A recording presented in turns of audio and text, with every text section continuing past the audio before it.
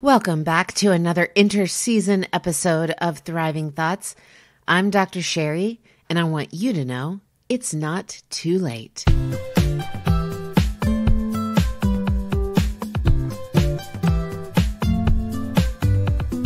Have you been guilty of believing it's too late? Too late to learn something, too late to grow, too late to achieve your dreams, too late to dream new dreams, too late to be fulfilled, too late to make amends, too late to love again, too late to forgive yourself, too late to be forgiven, too late to believe you matter, too late to believe you are worthy, too late to be loved, or too late to love yourself?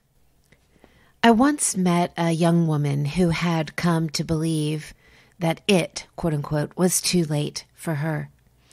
She had struggled most of her life with emotional instability that had spilled over into her relationships, her finances, almost every area of her life. She believed many of the voices in her head, from parents, significant others, her children even, that she would never get it right, that she was a failure.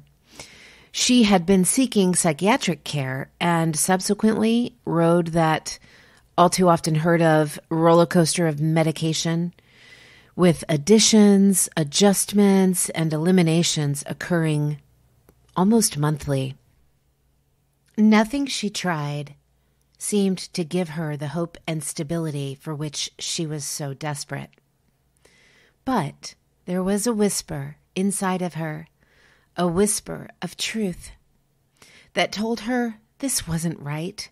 This wasn't the way life was supposed to be. She believed she had tried everything and was so close to resigning to it being too late for her, until she decided to give, of all things, therapy a try. The day she ended up on the couch across from me, after sharing her story, which was rife with disappointment, devoid of fulfillment, absent love, and running out of hope, she said, "Well, my psychiatrist told me I would always be this way." "Do you believe her?" is what I asked. "Well, yeah, she's the expert." My heart was pierced that day as I studied this successful, by society standards. She held done a great job. She was successful, but she was this unfulfilled woman who was on the verge of believing it was too late for her, that this was as good as it got, that she would have to settle for a life of frustration, disappointment, and failure, and there was nothing she could do about it, that somehow she was inherently flawed, and all of this mediocrity and less than satisfying life was her fault. But there she was, on the couch across from me, with this soul-nudging disbelief, no matter how small, that she didn't have to accept that. A tiny piece of her was hanging on to the hope that her life could be different. She didn't say that, but there she was. She decided it wasn't too late to try something new. Just one more thing. She had scheduled an appointment with a complete stranger, and she showed up.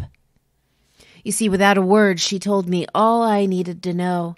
She had a glimmer of hope that it wasn't too late, and I was gifted with an opportunity to remind her of what she believed about herself, the truth of herself that had become all but buried under the weight of her disillusionment and hopelessness. Do you see yourself in that young woman, even if you're 50, 60, or 70 years young? Maybe you're the one who was told she would never be good enough. Maybe you're the woman who believes she just can't get it right. Maybe repeated relationship failures have left you thinking, this is what the rest of my life will be. This is what I deserve. I'll ask you what I asked her. Do you believe this is what the rest of your life will be? I'm going to ask that again, and I want you to really listen to the question. Do you believe this is what the rest of your life will be? You see, there's no expert, no book, no opinion that dictates how the rest of your life will go. There are many sources, of course, that will tell you it's too late for you. But it's up to you whether or not to first listen, and second, whether or not you believe it. Past failures do not ensure future failure. Your past heartache does not guarantee your future heartache. Broken dreams don't eliminate the birth of new dreams. Maybe you haven't believed you're worthy, lovable, or that you hold a sacred space on this earth that matters. But what you have believed does not have to be what you continue to believe. You know, I don't know what became of that young woman I knew years ago.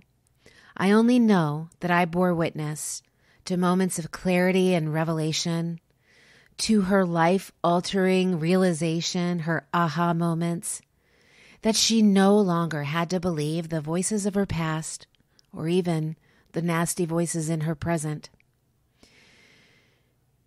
Even if that past or present happened 2 minutes ago, she no longer had to believe it. In that cozy office, cut off from the world, I saw truth begin to speak louder than the lies, and I saw her begin to lean in and listen. Just like her, I'm presenting you with this truth. It is your turn to decide what you believe. No one else, just you. Will you choose to continue believing lies? I hope not. Or will you choose to adopt a new belief, a belief in your divine necessity, a belief in your inherent value, a belief that you are deserving of a whole future in place of the trail of broken pieces behind you? Today, dear one, you get to choose.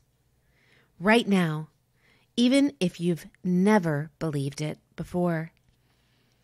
You can speak and listen to the voice of truth that says, it's not too late to learn something new.